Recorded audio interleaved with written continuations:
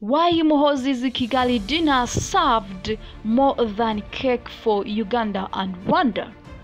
Rwanda and Uganda appear to be on course to bury the hatchet despite a lingering history of tension and conflict, including allegations of espionage, political interference, and support for hostile rebel groups. This week, Rwandan President Paul Kagame and First Lady Janet Kagame hosted Uganda's first son, General Muhoozi Kainerugaba, who celebrated his 49th birthday in Rwanda, signaling thawing relations. Kagame's hosting of Muhoozi, who is increasingly positioning himself as a successor to his father, President Yoweri Museveni, has renewed optimism for lasting peace between the two countries, whose relationship over the last decade has largely been hot and cold amid counter-accusations of espionage and economic sabotage. You can have peace, but at the same time, you may not be friends. This time, I think we have both. We are friends and we are at peace. Thanks to you, General Muhoozi, for your role in this and for your conviction and for being that bridge we used to cross from one side to another, President Kagame said during the exclusive birthday dinner held on April 24th.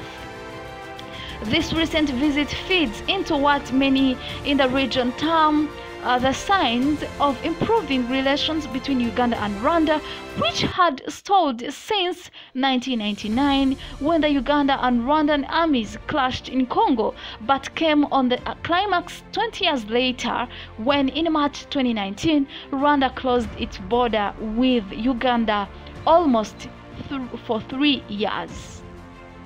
Rwanda had cited security concerns, accusing Uganda of supporting exiled Rwandan opposition figures hostile to the Kagame government, including multi-million businessman Tribert Rujugiro Ayabatwa, who owns businesses in Uganda. Uganda accuses Rwanda of infiltrating its security. General Muhoozi is credited with negotiating the rapprochement between President Kagame and President Museveni, leading to the reopening of the border in March 2022. Muhoozi has been relentless in pursuit of reconciliation between the two countries, pledging that Rwanda's enemies will no longer find a safe haven in Uganda.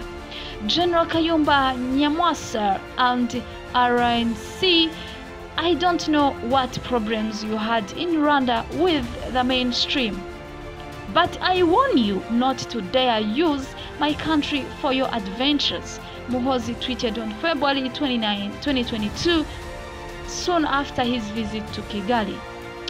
Former Rwandan Lieutenant General Kayumba Nyamwasa, who is exiled in South Africa, is accused of forming a rebel group called P5, which is under the Rwanda National Congress. A report by a UN group of experts dated December 31st, 2018, revealed that Nyamwasa was recruiting fighters and getting ammunition from Burundi, Uganda, and the DRC. To political pundits, despite General Muhoozi's numerous visits to Rwanda, this one was special given his entourage. Thank you so much for watching, and don't forget to subscribe for more videos.